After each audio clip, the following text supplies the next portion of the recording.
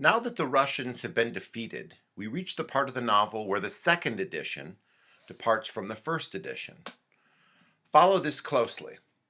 In the first edition, there is a historical narrative in smaller print after chapter 56, but is still part of chapter 56, where the discussion of the news the Russians have been defeated. When this narrative in small print ends with a source document, document number 3, where Russian officials deny that the Germans have won that decisive victory, then in the next chapter, the first edition, there is a movie script in chapter 57, where we look at the defeated Russians' dead horses on the battlefield and the pitiful collection of Russian soldiers. Again, those numberings are from the first edition. 56, the final defeat and Russian denial. 57, the movie script with another document. In the second edition, the historical narrative that once was part of chapter 56 gets its own chapter, chapter 57, with the heading of 31 August, and the source document where the Russians deny that there has been defeated in chapter 57. It is part of 57. The movie script chapter is now chapter 58, and that document where the Russians admit defeat but vow to continue fighting appears again in chapter 58. The numbering is different. Let us adopt now the numbering of the second edition. Chapter 59 in the second edition is the same as chapter 57 in the first edition.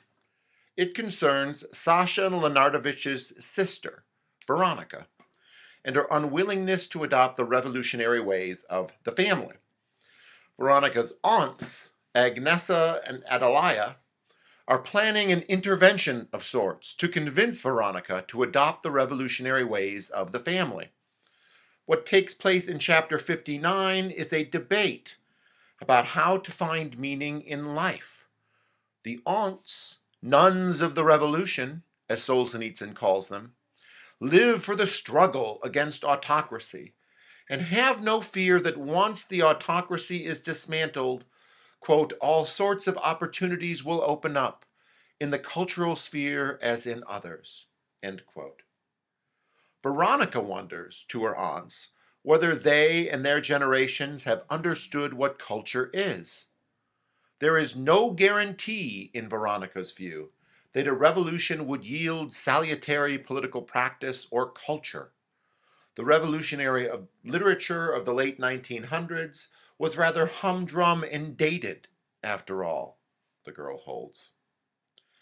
The debate between the old radical aunts and Veronika continues, indeed, as they discuss what the rallying to the flag that had commenced as the war commenced could mean. Everyone had betrayed the country, so thought the aunts, as the war began. Even Kerensky had berated the outmoded institutions of Russia, but still argued that the peasants and workers should defend the country first. Veronika had nothing but contempt for those who would just resign in protest of the war. More contempt for these, indeed, than for those who rallied to the flag. The aunts are indignant, but their indignance has no effect on Veronika, and she does, quote, not raise an eyebrow, end quote. She is also not raising an eyebrow at the losses of the Russian army.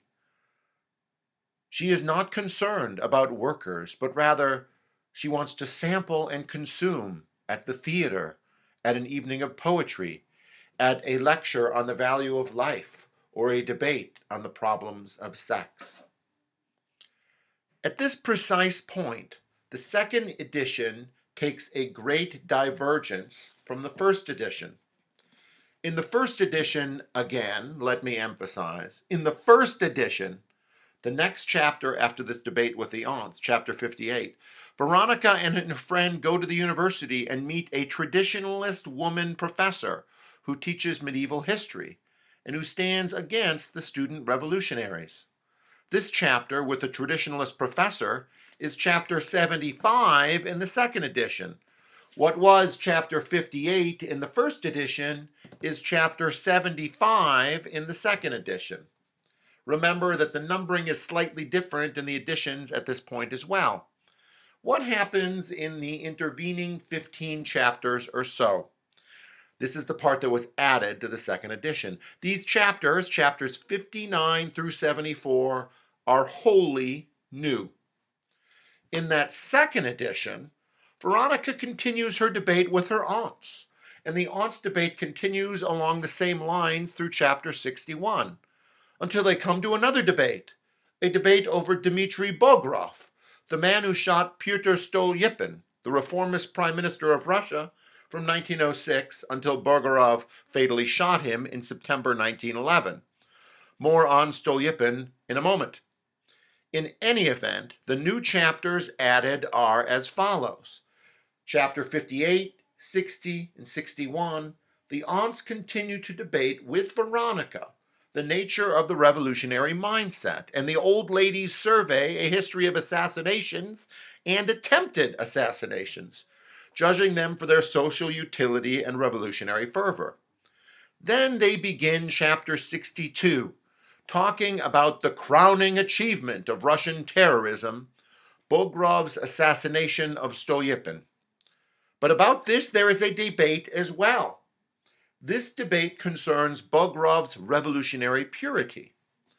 Adelia believes Bogorov collaborated with the Russian security forces to assassinate Stolypin, which would mean that the assassination was the work of the political right, working through the security services.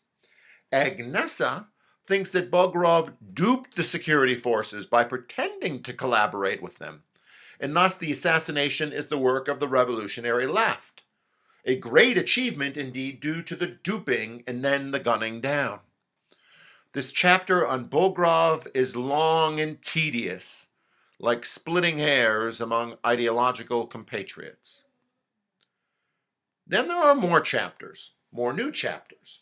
Chapters 63 and 64 are a history of Bogorov and how he came to assassinate Stolypin. Chapter 64 ends with Bogorov shooting Stolypin, in fact. I would say that the upshot of these chapters, if read with careful attention to the interaction between Bogorov and the Russian security forces, would indicate that the security forces were indeed complicit in Stolypin's assassination. Let's just say that, at best, they were not interested in genuinely protecting Stolypin, and in fact they were probably orchestrating it, using Bogorov as a dummy.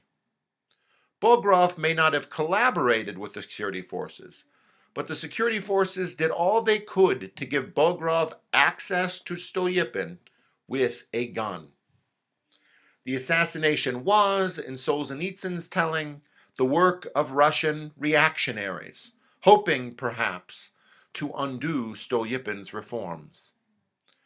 This leads to a long, a very long, a historically long chapter on Stolypin's statesmanship.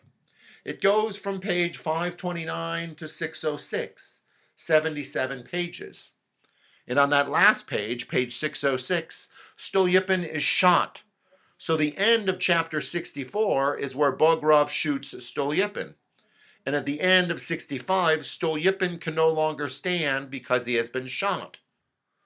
Much of chapter 65 is in the small print that Solzhenitsyn uses when he is giving straight history, when he is presenting research. In this case, the history is on the statesmanship of Stolypin. It is a crucial chapter that we will turn to in the next video, for it presents what in Stolypin, or in Solzhenitsyn's view, seems to be the only way Russia could have avoided the debacle at Tannenberg and also the revolutionary collapse of the Romanovs later. Chapter 66 begins to present the story of the novel again. It is a historical interpretation that is pinning the responsibility for the assassination on the security forces. Solzhenitsyn explains why they would be complicit in the assassination. This section spans 66 and a little beyond. Stolypin dies alone and is unvisited by the Tsar. He has done so much to save in chapter 69. Bogorov is tried in 70 and executed in 71. And let's just say that the establishment is ready to have Bogorov killed without much public testimony so they could not reveal their secrets. Then, chapter 72 through 74, we get the story of how the Tsar Nikolai, reacted to the assassination. Let's just say that he showed clemency. We will have to explore these chapters, including the 100-page chapter on Nikolai and his character that is chapter 74, pages 687 through 784. After this huge chapter 74, we return to the narrative that was where in the first edition and the chapter introducing the medievalist professor. What do we learn in these editions that make up the second edition? We learn about Stolypin and his reforms, and thus how Russia might have made it out of the morass that it was in during the early 1900s. Stolypin's successful reforms were cut short by the reactionary right in Russia, which won itself rule by the Tsar, and hence disaster. We learn about Russia's sovereign and why he was not fitted for rule. This theme of the Tsar's incompetence for rule mirrors much of the story we have seen up to this point in the battle. Let us look to Stolypin in the next video, and then the Tsar in the video after that, before picking up the narration in the video after that.